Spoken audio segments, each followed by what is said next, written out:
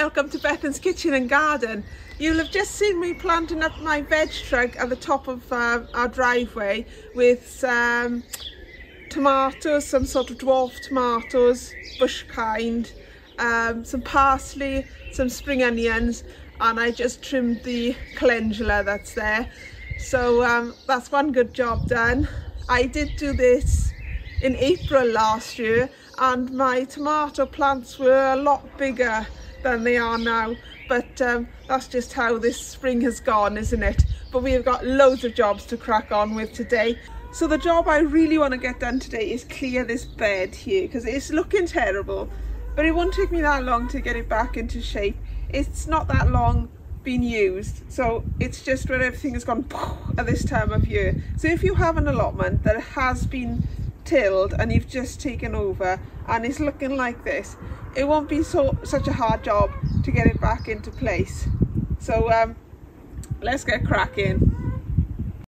So I decided to make a start by removing the old purple sprouting broccoli that was in the bed.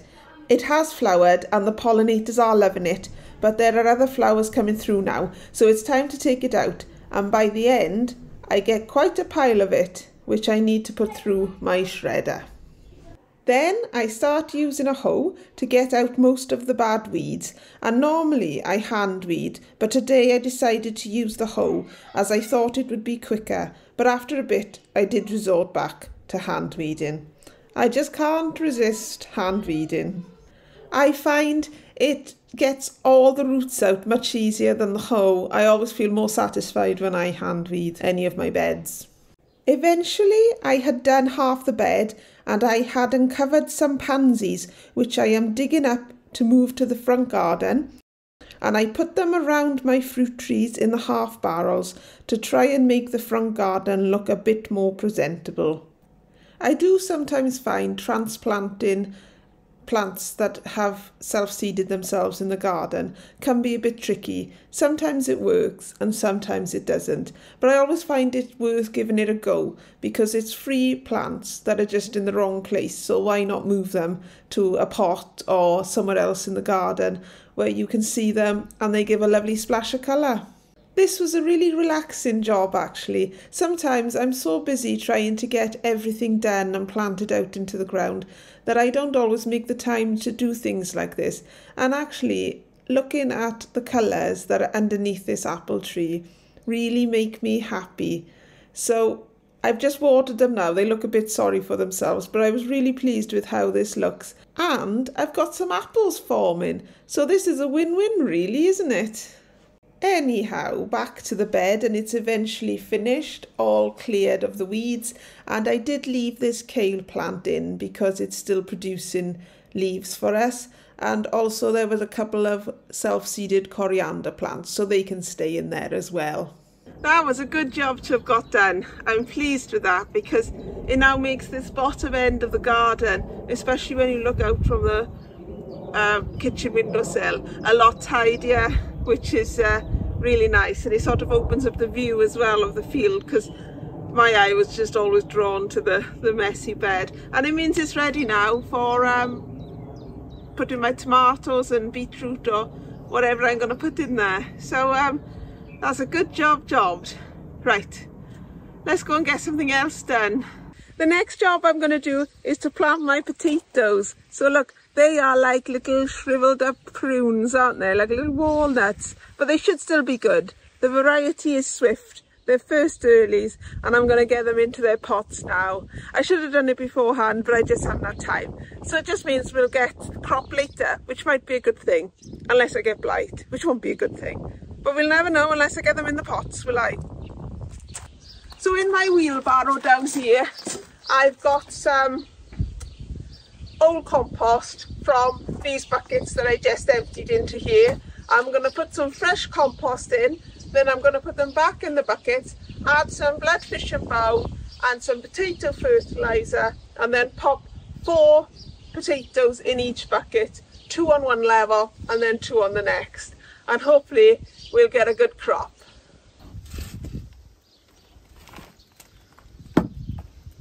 So I'm going to do a ratio of about 2 to 1 of old compost versus is new. So 2 lots of old compost with 1 lot of new.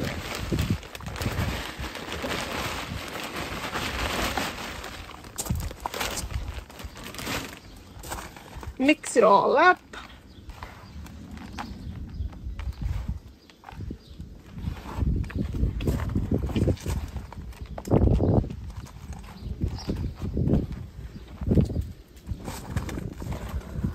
Add a handful of bloodfish and bone. Add a handful of potato fertiliser. Mix it all up again.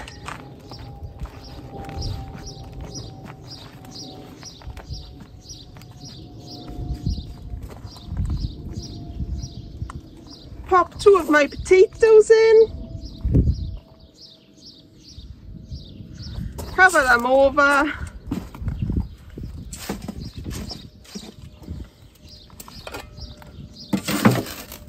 Oh, look, a potato from last year there. Put that in the compost, it might grow for me.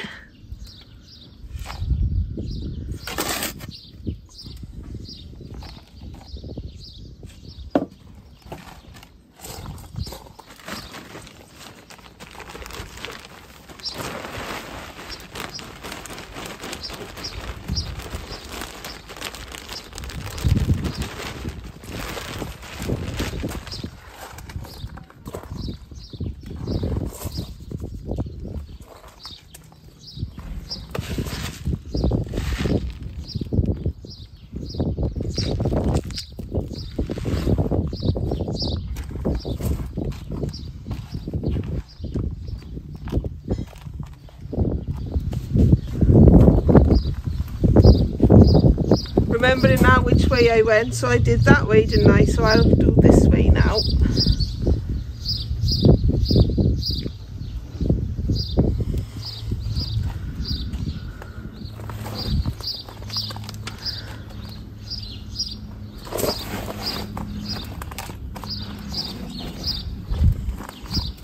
A tiny bit of bloodfish and bone in that top bit because it was all used compost, and it'll all get washed down when I'm watering the potatoes.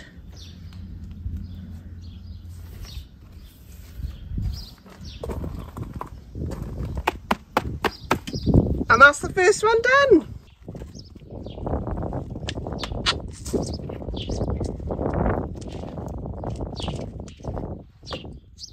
So I'll get on and get the rest done now, and I'll show you the pots when I'm finished.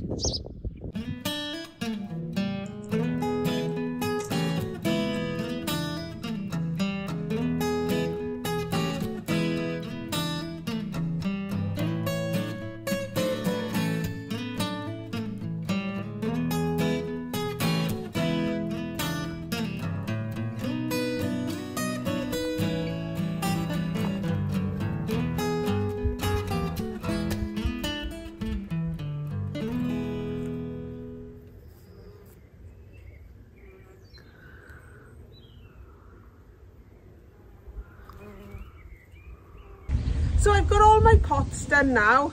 It's time to plant my pak choi, and since we're in the front garden, I'll do it in the bed over here. I'm just going to add a little bit of lime to this bed because pak choi are in the brassica family, so they like lime. They're not the best looking specimens, but they're worth a try, aren't they?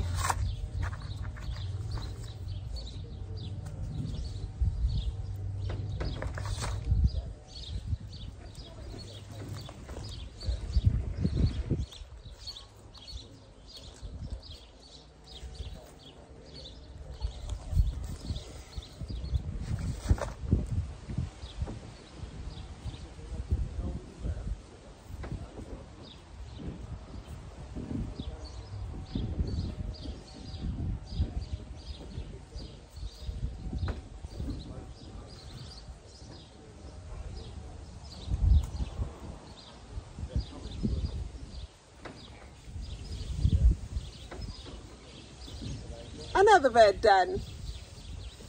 The next job I want to do today is to tackle this bed. So I've got lots of weeds in the bed, in my asparagus bed, but I've also got lots of marigolds in there, or calendula rather, and I just want to dot the calendula around a bit more evenly because at the moment they're in patches here and there, and I want to spread them out, and also I want to take some of them and put them into my barrels that I've got my trees in, just to add a splash of colour around the place. So let's get on with that.